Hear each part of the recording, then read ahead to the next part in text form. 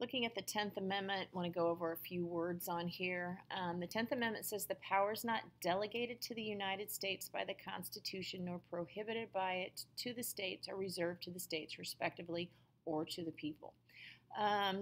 This is where we see that division of power specifically set up between national powers and state powers. So this is really where we get federalism from.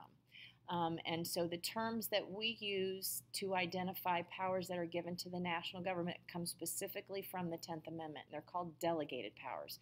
The powers not delegated to the United States. So we're giving them certain things that they cannot do.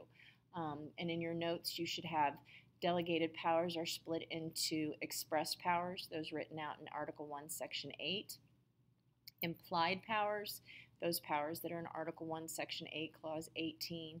And then inherent powers that are not necessarily in the Constitution, but they exist because we exist as a nation.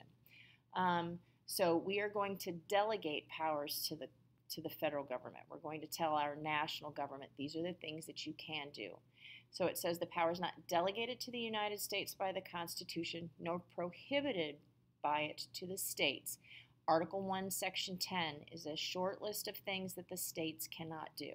So we're going to list the things that you can do, Congress, Article 1, Section 8. We're going to make a list of things that the states cannot do, Article 1, Section 10. And anything else is going to be reserved. That's where we get that term reserved powers for the states, respectively. So delegated powers are powers that go to the national government. Reserved powers are those that go to the states. And you can look up a ton of crazy laws that the states are allowed to make. And those are things that the national government would never be allowed to do because it's not on that list. But because it's not denied to the states, they can do pretty much all the crazy laws that these state and local governments create.